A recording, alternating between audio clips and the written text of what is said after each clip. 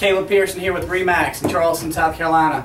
I've gotten the question a lot here lately of why buy now versus waiting a year to build up some savings, or maybe let your house appreciate a little bit before you go ahead and make the jump and make that move, whether buying up or buying something to lower your monthly payment. Let's say this is your dream home. Your dream home today costs $300,000. Next year, if homes appreciate by 5%, that puts that house next year at $315,000. So a $15,000 jump in what your dream home would cost this year versus next year.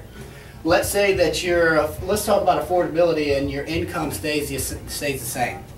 And your absolute max purchase power, meaning the most you can spend next year's or this year's $300,000.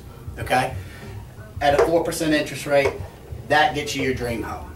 Let's say interest rates jump next year, which interest rates are projected to go up. Let's say they go up 1%. That puts your purchase power at $278,000.